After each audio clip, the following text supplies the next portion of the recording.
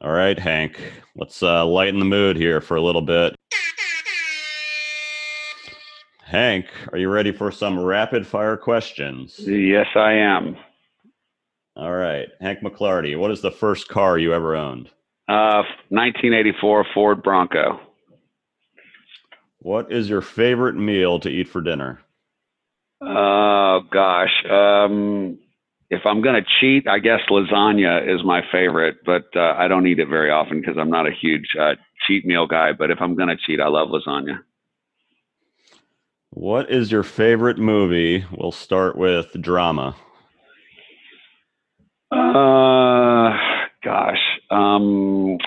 Okay, this is gonna sound cheesy, but I guess probably Gladiator, only because I love movies like Gladiator, Braveheart, movies like that where the character is um, fighting for something that's much bigger than themselves. They're kind of in the middle of a flow, going towards a mission or something that's much bigger than themselves, and I think we all kind of crave to be in that kind of a mission in some aspect of our life. So I've watched both of those probably 500 times. Yeah, that's a great one. I thought you were going to say Rocky, another similar story. What about a comedy? You ever lighten the mood? What's your favorite comedy movie? Yeah, what's the oh gosh, the football movie with Burt Reynolds and Adam Sandler? Uh, Oh, I'm trying. I mean, I'm the saying it's one of my the favorites. prison one Yeah, I'm saying it's one of my favorites, and I can't even think of the name. was Longest Yeah, Yard. Longest Longest Yard. Yard. That's a good one. Yeah. Yes. Do you have a favorite live concert that you've seen?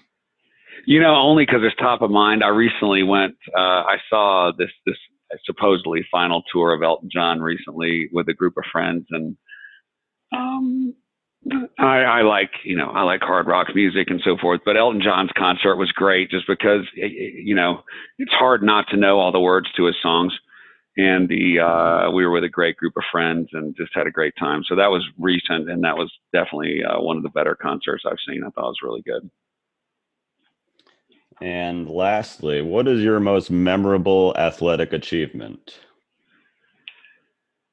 I get, well, I mean, obviously getting, earning that goal, working really hard, getting that goal to play at Auburn. I think, that's probably the achievement. Memory would probably be running out of the tunnel the year we played Alabama for the first time in Auburn in 1989, because it's the only time in my life I can ever remember where I couldn't feel my feet hitting the ground. The That's adrenaline and the awesome. energy was so huge that, I literally could not feel, my feet as they hit the ground. And it was an amazing night. So yeah, I doubled up on that That's a answer. well, and also your coaching moment of your kids winning or getting to the True, championship. That's got to be true. up there as well. Yeah, yep. That would be if you asked me my probably my greatest achievement as a father.